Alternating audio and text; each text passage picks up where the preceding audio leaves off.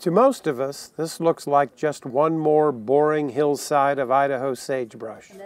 But to Carolyn Databay, a chemistry professor at the College of Idaho, it looks like a medicine cabinet.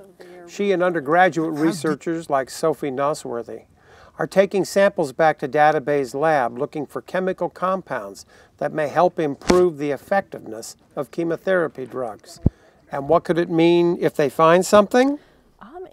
Economically, it has a potential for big impact if we do find things, but it's a great way to learn about the ecosystem in general because it's something that people don't evaluate very often, and is a great way for laboratory studies to evaluate things that could have beneficial or negative impacts on physiology.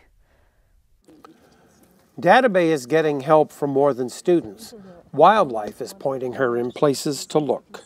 It's a new approach to discovering drugs in plants, and instead of looking for a needle in a haystack and analyzing all different kinds of compounds, we're using the wildlife that's out in the desert and already eating the sagebrush, and we're using their behavior and the way that they avoid some plants and eat other plants to guide us to the plants that are probably producing drugs or chemicals that could be turned into drugs.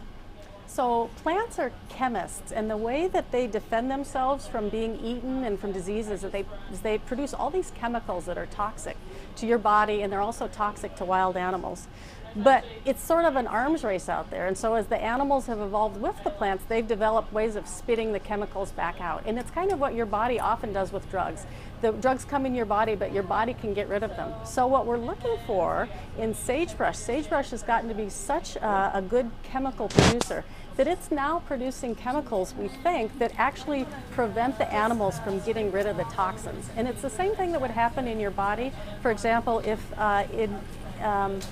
some kinds of cancer. So some kinds of cancers, they get more aggressive. The cancer cells themselves are able to spit chemicals, chemotherapy drugs back out. So what we think is that if we can find the chemicals in sagebrush that prevent animals and people from spitting these drugs back out, they would also prevent cancer cells from spitting the chemotherapy drugs back out.